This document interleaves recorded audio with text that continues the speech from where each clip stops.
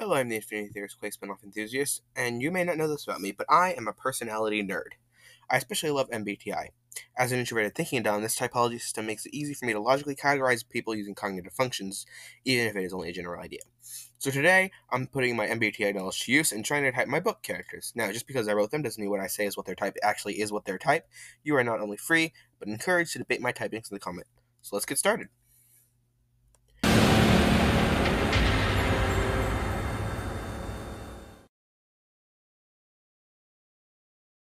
I've never covered MBTI on this channel before, so I'll get a short rundown of what it is before we get started. A more in-depth video will come later, though, in my Guide to Personality series. Alright, so MBTI stands for Myers-Briggs Type Indicator. It is a system of personality typology based on Carl Jung's theory of cognitive functions. I'll leave a few links where you can read more about MBTI in the description, some online tests that are medium accurate where you can try to figure out your type, and a link to my video on the typology system when I do end up making it. For the purposes of this video, I will only be typing original characters and not any based on actual people, as that can get confusing. When typing different versions of characters, such as Peter AI and Peter from Rocket Fuel, I will also be using other systems such as Big Five and temperaments to show the differences. I'll actually be doing that for every character just to make it easier. Of course, there will be spoilers for my own writing in this video, but to avoid these spoilers, you can order my books from Barnes & Noble using the link in my Linktree, which is in the description. Alright, I think that's everything, so let's get into it, shall we? Let's start with typing characters from the Peter AI series. Starting with the character that started it all, Peter himself. Now, when I wrote Peter, I intended to make him a sort of idealized version of myself, so if I am at all biased as to anyone's type, it would be his. I am an INTP 5.4 with somewhere between a melancholic dominant and a melancholic phlegmatic temperament, and just by looking at my temperaments there, you can see that Peter is a little bit different. Due to his slightly anxious nature, yet his constant attempts to stay upbeat for the purposes of the team, I think his temperament is melancholic sanguine. As for his MBTI type, I definitely see some extroverted intuition in both his narration style as well as his coping mechanisms toward the end of book 1. Author's Coffee, especially, feels very extroverted intuition and introverted sensing, since it is Peter imagining a possible future using extroverted intuition of a seemingly mundane event because it comforts him using introverted sensing.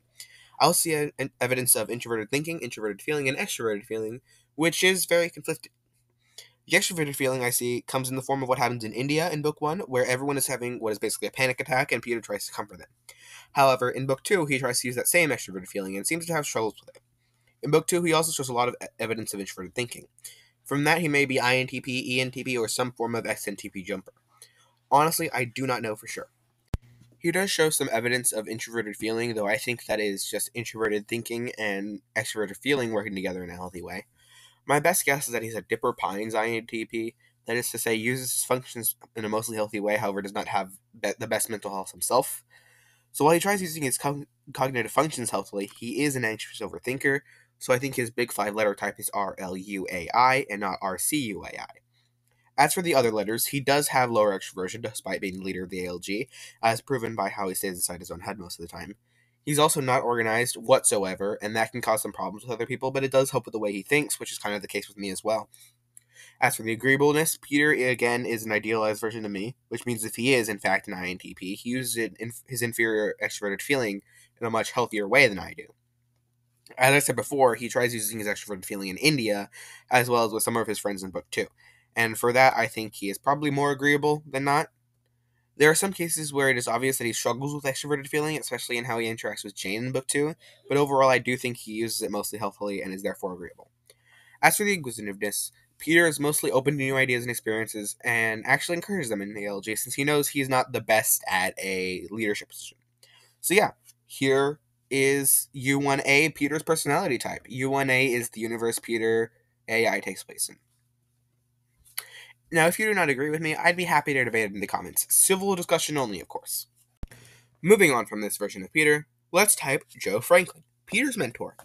When I first started learning about personality typology, I had typed Joe as an ENFP. That is not a typing I agree with anymore. In fact, I do not think Joe has any of those functions in his function stack. I think Joe is an ENFJ. The way he takes the Eagle Hearts under his wings in between books 1 and 2 seems very extroverted feeling to me. The only reason I don't say ESFJ is because I don't see much introverted sensing or extroverted intuition in him. Now, I am open to debates, and I do see where arguments for introverted sensing and extroverted intuition could come from, but I feel like introverted intuition and extroverted sensing makes more sense for him. His temperament is most definitely sanguine phlegmatic. He's very upbeat and enthusiastic through both books, yet he isn't over the top about it and can be serious at the same time. I see his big 5-letter type as SCUAI. He definitely has high extroversion, and he is always open to talking to new people or helping random people. He seems to be the most mentally healthy person on the ALG, which is good considering he's their mentor, and that shows signs of low neuroticism. He seems to be a bit spontaneous, though in a healthy way, which I believe shows slightly low conscientiousness. I believe that he is a very healthy, extroverted feeling Dom, and therefore a healthy, agreeable person. And he's always open to new experiences and trying new things, as proven by his knowledge of many seemingly random things, suggesting high openness. So, with that admittedly short argument, here's my typing of U1A Joe Franklin. Now for a character that I mentioned earlier, Jane Eagleheart. Jane was meant to be Peter's polar, and by polar, I mean cognitive functional opposite. I originally intended Jane as an ESFJ SCOAI, and I think I accomplished that goal. Her entire character revolves around extroverted feeling and helping other people, and she exhibits signs of introverted sensing through her routine way of using extroverted feeling. While I do see extroverted feeling in her, and I believe that she is an ESFJ, I could see arguments for ESXP or ENFJ, since there could be some extroverted sensing in her. As for her temperament, that is very easy. She is sanguine dominant, at least in Book 2. Throughout the entirety of Book 2, even though she has every reason not to be, she remains the most optimistic and upbeat of the entire team. And honestly, I applaud her for that because I, as someone who's more melancholic, could never do that. Jane is very much a social butterfly, which suggests high extroversion, and this is even pointed out by the introverted Peter throughout Book 2. She's surprisingly in good control of her mental health, despite literally, and spoilers for Book 2 here, losing her entire family, and for that, I think she has relatively low neuroticism. She is also very organized, and that was even played for a joke in Book 2. As I said before, she is also a healthy extroverted feeling Dom, which suggests very high agreeableness. And as for her high openness, despite me trying to write her as the most annoying ESFJ to annoy Peter, I do see her open to trying new things and new ideas. Honestly, most of my characters, even the most stereotypical censors, have high openness. Alright, so here's my typing of Jane Eagleheart. Now on to the next character, a character I originally named after the word character, which is either the most or least creative name I have ever given a character, Carrick Taylor, the Peter AI version of him. Carrick, I feel, is an example of an unhealthy introverted feeling Dom. He grew up around extroverted thinking users, and I personally think Launch as an organization uses extroverted thinking heavily. But Carrick himself seems like an introverted feeling user, especially at the end of Book 1 when he finally decides to destroy the globe of Earth and finally thinks for himself. And that's where I hit a roadblock with this typing, because introverted feeling users would always think for themselves. Originally, I was pretty confident that he was an INFP, but as I started thinking about it, I realized he could also be an ISFJ or even ENFP. And yes, I realize it is weird to type a character as both an extroverted intuition and an introverted sensing Dom, but Carrick is a weird character. I put it to a vote on Instagram and only one person voted at all, and that vote was ISFJ. To be honest, I'm not sure if that person's read the book. But I do see extroverted feeling and introverted sensing in it, but I also see extroverted intuition and introverted feeling, and those are conflicting, so I really don't know what Carrick's type is. I'm sorry. My best guess is INFP or ISFJ. I'm sorry, but I can't figure out how to MBTI type him, so let's move on to his temperament. I think he is melancholic sanguine, which is a pretty common combination with both ISFJ and INFP. As for his big 5, he seems to be RLUAI, which could also reasonably be ISFJ and INFP.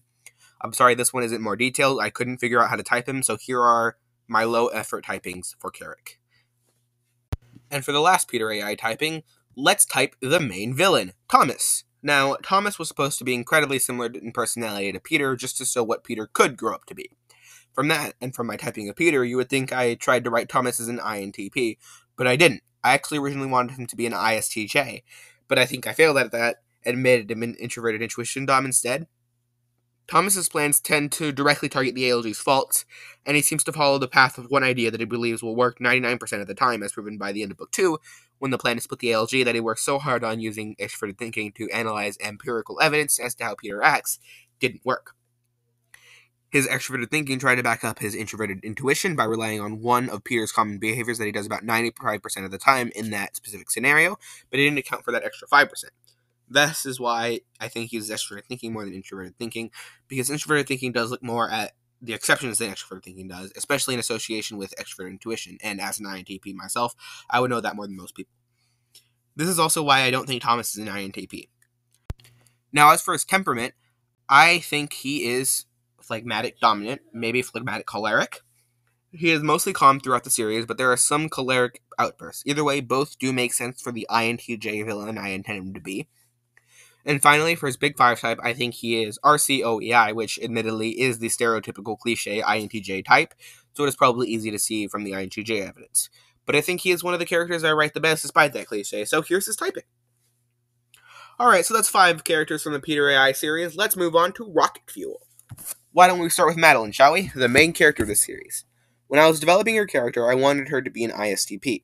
I do not think I did that.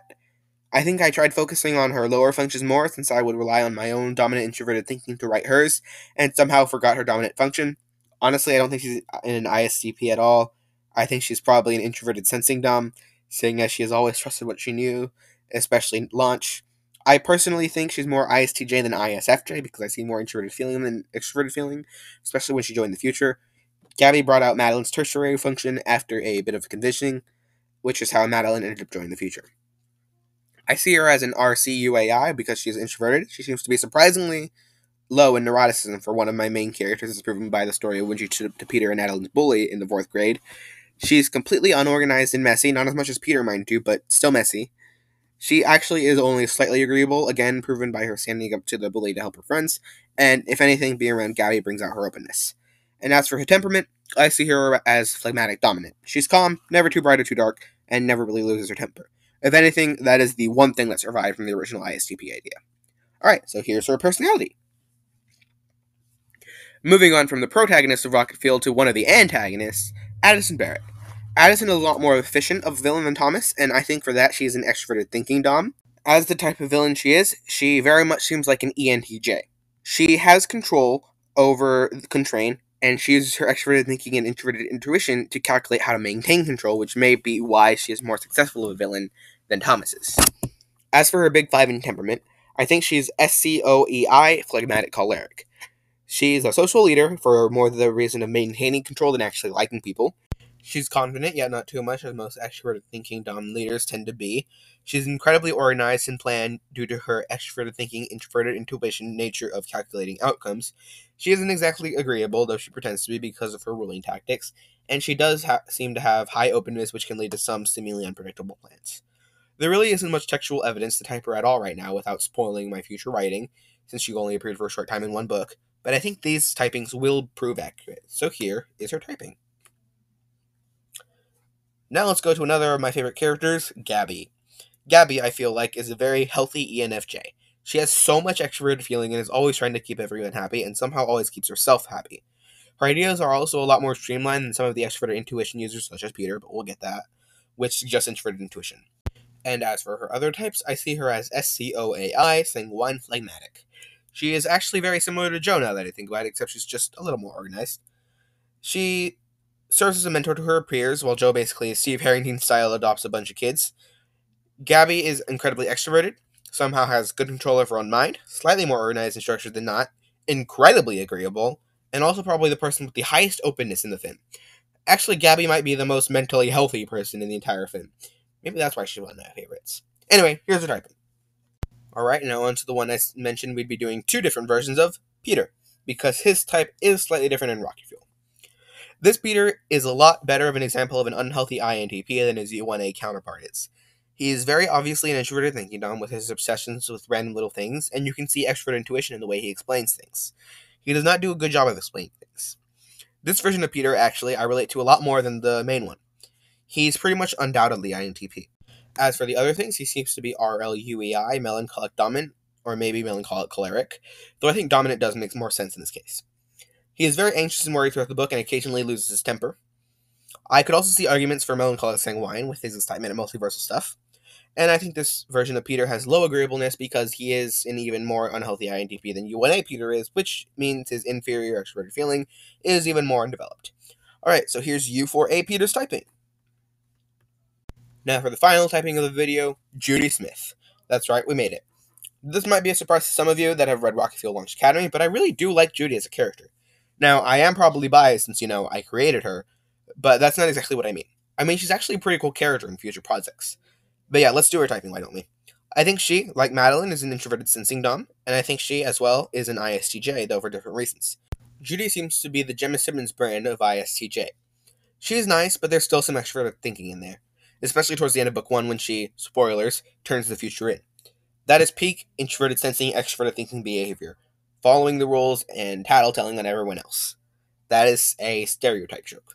Now, I do believe there's evidence for extroverted sensing, so I would be opening to hear arguments for ESFP, but right now I do think she is an ISTJ.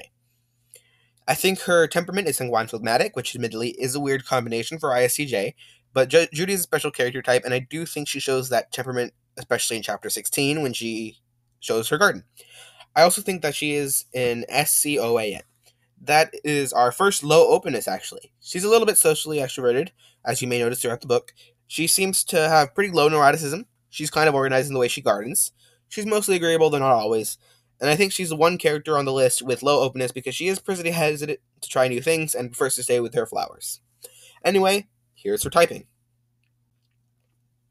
And with that, we have typed 10 Fim characters. I had lots of fun, and I actually am considering making this a series. So let me know if you want to see more of me typing my own characters in the comments. There will only be more characters I can type as more projects come out. Anyway, you can try figuring out your own type by doing research on MBTI or taking personality tests. I left some links in the description to help you with both.